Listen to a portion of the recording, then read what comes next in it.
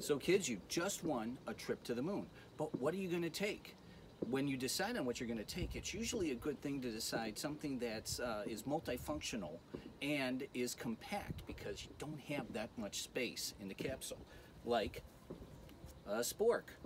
The spork is good because you can eat on both sides, and there's a knife on the side. Multifunctional, very good in space.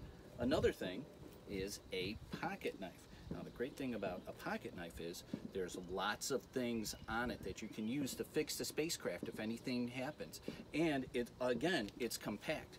And then think of some other things that make up that you would like to take. Like, I would take a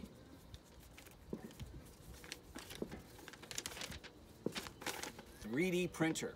Now, I don't have a 3D printer at home, but I just drew this up because I would want to take this going into outer space.